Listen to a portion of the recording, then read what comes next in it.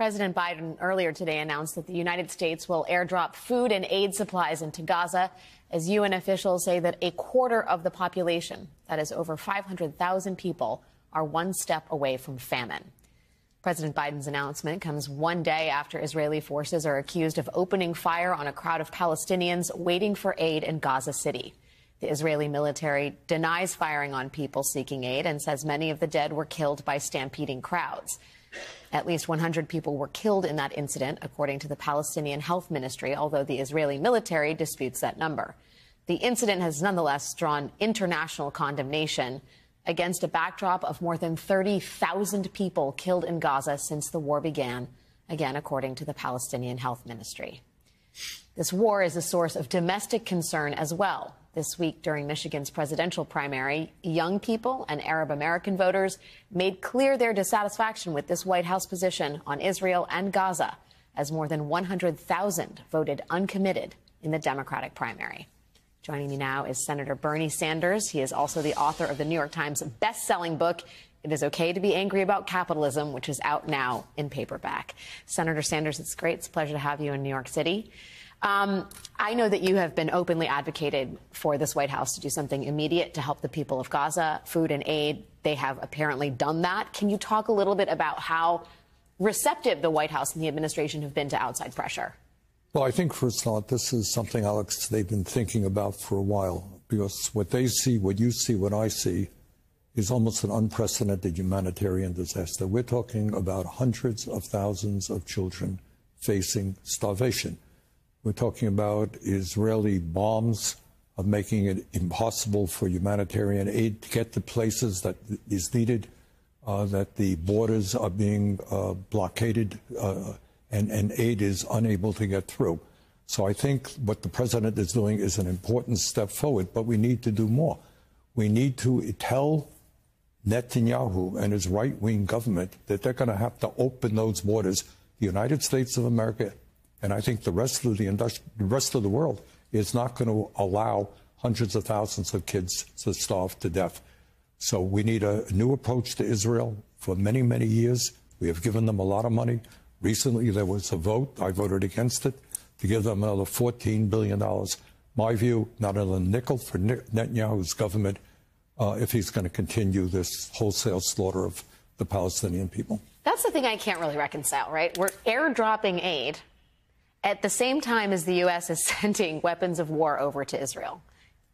I mean, how do you reconcile that? Is the right hand not talking to the left hand? You can't reconcile it. It's totally absurd. And on top of that, look, the airdrops are very important, but that is not as important as opening up the borders, because you're going to need hundreds and hundreds of trucks every single day. And our message to Netanyahu, you know what? You're not going to get another nickel unless you open those borders and prevent the starvation, which is imminent. You say it's your message to Netanyahu, but I wonder if it's not also the message to President Biden, right? I mean, I have to read this passage because I think, you know, we don't cover Gaza every day. It is an ongoing, appalling situation. And this is what's happening for people who have tuned this out for domestic politics, which, of course, are important as well. But listen to this. It was hunger that drove Ibrahim al-Rifi from his house in Gaza at 2 in the morning on Thursday. It had been months since he could find bread for his wife and daughters in war-ravaged northern Gaza. Flour sold for close to $1,000 a bag. And even the animal feed many had turned to was running out. Some people are eating grass, according to the United Nations. It is an unprecedented disaster, Alex. I mean, it makes my stomach turn when you think about it. And by the way, there are children right now who are suffering from severe malnutrition, who will suffer permanent damage. If all the food in the world came in tomorrow, they have already been permanently damaged. So the word has got to go out that we must demand a total change in what Netanyahu is doing. We got to put an end to this bloody war right now. Netanyahu and the Israeli government have got to start supporting the concept of a two-state solution so that maybe there will finally be peace in that region. I mean, it seems like political pressure might be one thing to get the administration to take a more aggressive posture vis-a-vis Netanyahu. And I wonder what you made of the results from the Michigan primary earlier this week. Over 100,000 people voting uncommitted as an effective protest vote against this administration's policy. It tells me, and I think it tells the White House, that there are large numbers of young people, large numbers of minority people, large numbers of Americans who are sick and tired of the slaughter of the Palestinian people. And again, this is not some distant thing. This is with our tax dollars. Those guns and the planes largely or significantly are paid for by U.S. tax dollars. So the word is, again, I mean, we cannot continue to support this right-wing extremist government. No more money. We must demand a fundamental change of policy. Do you think that this could be an issue that could decide the 2020, if not entirely, you think this could be a deciding factor in the election? Well, I mean, people have got to know that, Trump is, even more pro-Israel than Biden has been. But I think what you're going to see is a lot of young people, people of color, people of Arab descent saying, you know what, I don't like Trump, but I'm not going to come out and vote. So it could be decisive in that sense. There's some data that the Washington Post went through. It's exit polling data comparing Trump's support in 2024 versus his support in 2016 from these early primary states.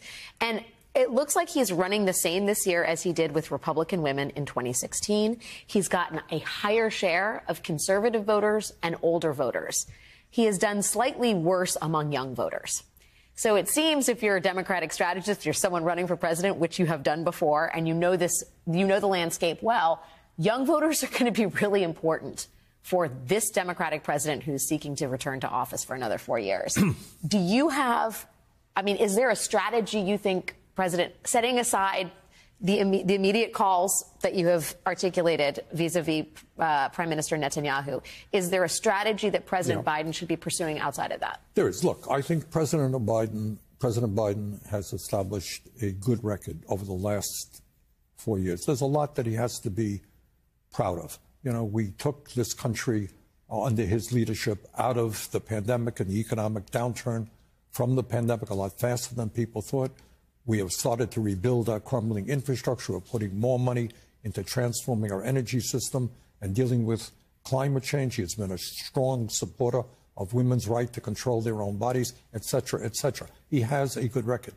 But I think what he's got to talk to the American people about is an understanding that despite our accomplishments over the last 3.5 years, ordinary Americans have been hurting for decades. We don't talk about it. Real inflation accounted for wages today, Alex, are lower than they were 50 years ago. Yeah. We're seeing massive levels of inequality. The very, very rich are getting richer. 60% of our people continue to live paycheck to paycheck. We have a health care system which is dysfunctional, a child care system which is collapsing. Meanwhile, the people on top doing phenomenally well. Corporate profits are soaring. I think the president has been good. He's been out on a picket line for striking workers for the first time in American history. I applaud him for that. He's got to get up there and say, look, give me a second term. Give me real Democratic control over the House and the Senate. You know what? We're going to take on the ruling class of this country. We're going to take on greedy corporations. And we're going to provide an economy that works for working people, not just the 1%. I think if he gets that message out, he could win this election. The yeas are 77, the nays are 13, and the bill is passed. That was the Senate last night, kicking the can, if not down the road, then down the block. They passed a stopgap funding bill that President Biden signed this afternoon, and which delays a partial government shutdown for a whopping total of 7 days. After that, there is yet another deadline later in the month, after which more of the government runs out of money. Back with me now is Senator Bernie Sanders. Senator, what's it like trying to govern with a party that's not actually interested in governance? It is very distressing. I'll give you an example of it. I think most Americans know that our healthcare system is in disarray. It's outrageously expensive. We don't have enough doctors and nurses. People can't get an appointment, et cetera, et cetera. We tried. We really did on the committee. I'm chairman of the Health, Education, Labor Committee. We tried to do something big. We even had some Republican support. We tried to grow the number of doctors and nurses and mental health providers. tried to expand primary health care so people all over the country could actually go to a doctor when they needed to, rather than end up in a hospital at 10 times the cost. Shut down. Total opposition from Republicans, most Republicans, not all, despite the fact this would end up saving money by keeping people out of hospital. Bottom line is, you're right. They don't believe in the concept of government. At the end of the day, they'd like to see the corporate world take over even more of the functions of society. And that's the bottom line. Well, and that seems generous, that they want anybody to take over the functions of society, because honestly, it feels like social Darwinism to a certain degree, right? They want to privatize Social Security, want to privatize Medicare, privatize the Veterans Administration, privatize public education, the post office. That is their ultimate goal. They're not happy that 3 people own more wealth than the bottom half of American society. Apparently, that's too fair. They want to make it even more unequal.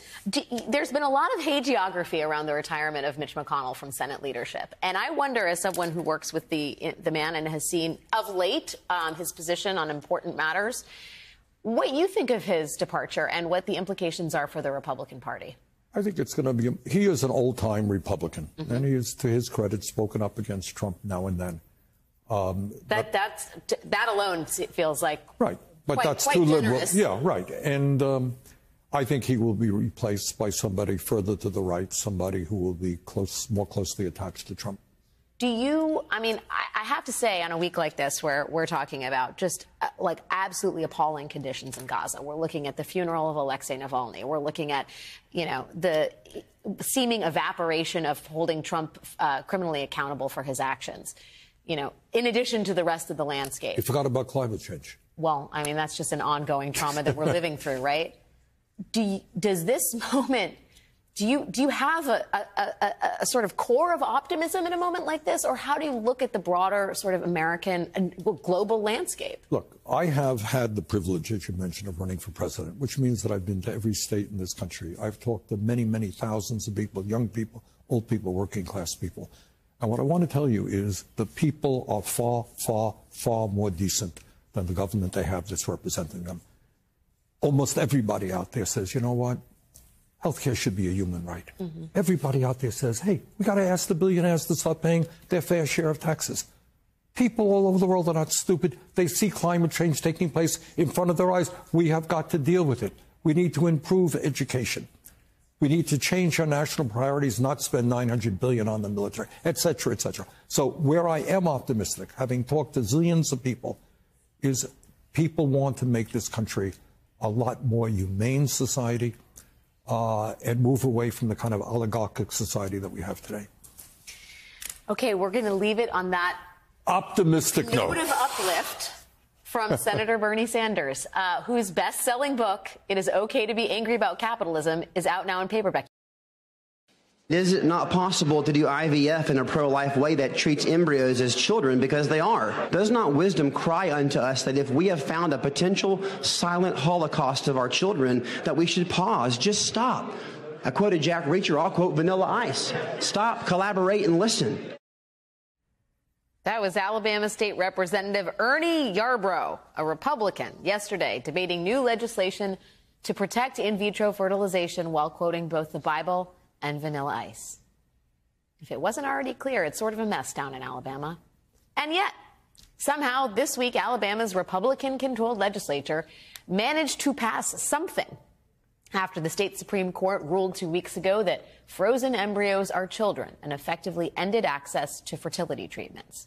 The new legislation, passed yesterday, aims to grant civil and criminal immunity to anyone providing IVF services, meaning doctors can't be sued if they give fertility treatments. But the legislation fails to address the fundamental question here. How does the state of Alabama define a child? Is an embryo created by IVF a person? And if you freeze an embryo, are you freezing a person? Meanwhile, at the U.S. Capitol, the cleanup effort is going even worse. Despite top Republicans in the country publicly pledging to support IVF after the Republican Senate campaign arm begged them to do so, earlier this week, Republican Senator Cindy Hyde-Smith blocked a measure that would have provided federal protection for IVF treatments. Cindy Hyde-Smith explained her position, saying, I support the ability for mothers and fathers to have total access to IVF and bringing new life into the world. I also believe human life should be protected. That sounds confusing and maybe somewhat hypocritical. That's because it is. Republicans appear to want it both ways here. They want to give lip service to IVF protections, but they also don't want to do anything to protect IVF. Joining me now is Erin Carmone, senior correspondent at New York Magazine and author of an upcoming book about the post-Dobbs era called Unbearable: Being Pregnant in America. That's an understatement. Erin, thank you so much for being here tonight. The thing about hammering home this notion that life begins at conception, which Republicans have been doing, I don't know, for decades, is that eventually people start believing you. 49% of Republicans think embryos are children. And here we are in a sort of situation that is wholly of Republican making. Is there a way out for them on this? Well, you know the famous New Yorker cartoon of "I never thought the leopards would eat my face." Yes. I keep thinking about that because, yes, there are some true believers like our Vanilla Ice fan friend, Ernie Arborough, who sincerely have thought through the issues, and they really think that if you freeze an embryo, which itself can endanger its future, right? Routine processes of IVF could result in the destruction of a fetus, even though the intention, in theory, is to build a family. But most of them haven't really thought about it at all. Yeah. And IVF, as we know, is overwhelmingly more accessible to people who are well off, would like to become parents. That lawmakers know. They realize that this is political poison. And so they never thought that the leopard would eat their face in terms of the actual political popularity of this, staring them in the face. Now, you rightly call out the total incoherence in what they're saying. And I think part of that is to paper over the fact that they actually haven't fully worked out what their position is. The Heritage Foundation thinks that the Alabama State Supreme Court decision was awesome. Yeah. You know, Alabama has passed this the legislature has passed this completely incoherent thing that says that, like, for 15 months, nobody can be prosecuted. It doesn't even have a carve out for malpractice. Like, it really actually causes more problems than it solves. But that is because they have not fully understood the implications of what they've said. But mind you, when Alabama was debating its abortion ban, there was a legislator, Clyde Chambliss, who famously said, an embryo it's not a baby because it's not in a woman.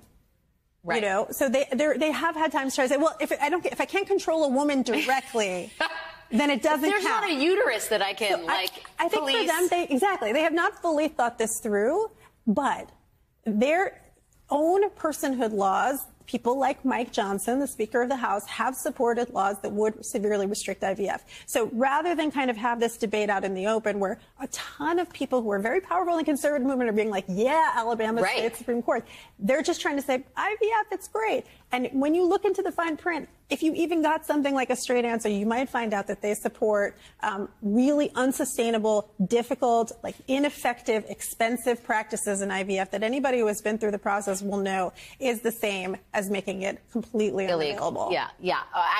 One of the people who's been caught in a bind of his own making, quite literally, is Donald Trump. This is Sean Hannity asking Donald Trump about his position on IVF. I believe it was yesterday. Let us take a listen. You took a strong stand on IVF. Where are you on that? And what is your message to other candidates? And where are you on abortion? So I saw the IVF, and a judge in Alabama made a very harsh decision. It was very, very tough. And I came out immediately and I said, we want to help women. This is fertilization. We want that. We want people to help. We're on the side of women. And same thing on the abortion issue.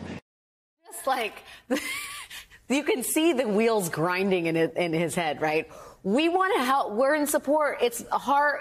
We want to help women on IVF and abortion because those are two areas where we are actually circling the drain in terms of political support. They have no idea what he's doing. Completely incoherent. But, you know, it's amazing because in Alabama, for example, if you go back, part of the holding in the Supreme Court case was about rested on the fact that Alabama voters had basically voted personhood into the Constitution, right? If you go back and you look in 2018, the ACLU and Planned Parenthood was saying this is going to have consequences, not just for abortion, but for miscarriage care and other reproductive health care. Like, this is not a big surprise to anybody who's been paying attention. It's maybe a big surprise to them that they're paying the political price. But everybody who has been even remotely paying attention to this realizes the broad scope of reproductive control that they're actually talking about. The only reason they're backtracking is because they're getting in trouble for it right now. Yeah. Well, it also seems like all the tweets of support for IVF are going to amount to hill of beans. I mean, do you have any expectation that any kind of legislative solve is on the horizon? Well, in Alabama, yes, they have this totally incoherent thing that will allow them to say that there's a legislative fix. But even if it were an effective legislative fix, you still are going to run up against these, frankly, theocrats on the Alabama State Supreme Court who made it very clear there was really only one dissent in that case, which made many logical points. Everybody else, the only question is what was their reasoning in order to say that these embryos are extrauterine children who deserve protection under the Wrongful Death of a Minor Act of 1872, a time in which I think IVF was not yet contemplated. Oh, good old 1872. It dominates so much of our politics in the 19th century. Erin Carmone, thank you, my friend, for your time and great reporting. Great to see you. Thanks.